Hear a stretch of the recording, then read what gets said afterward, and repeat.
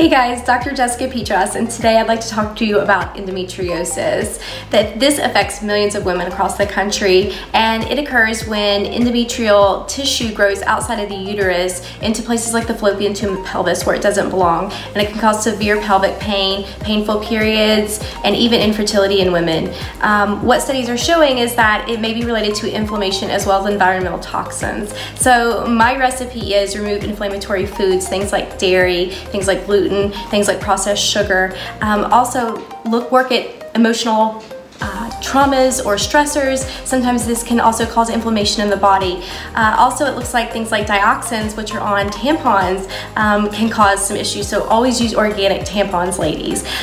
Finally, CBD also seems to be a novel treatment. If this sounds good to you, give me a follow and thanks for watching.